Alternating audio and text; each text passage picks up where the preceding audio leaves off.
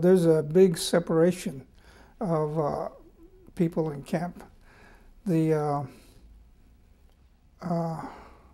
under high school, I would say, had good memories of camp. And you see that in the reunions.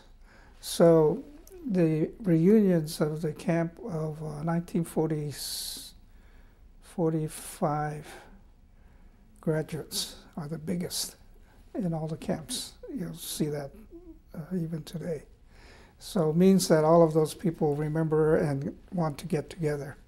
The 46 graduates, a little bit less, that's my age, and 47 graduates almost have no reunions. That's like my younger brother, because maybe they were too young. But still, I think it's true that the children had a lot of people to play with, and I was constantly playing.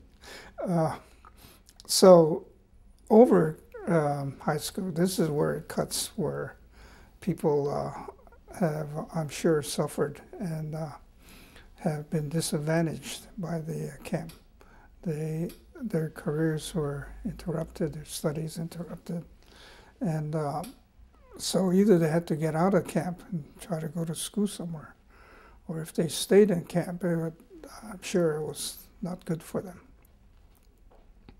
And then the older people, like my parents, who had a business, they had to suffer a lot because they lost their business. They were living in these very small rooms and deprived of everything that they really had.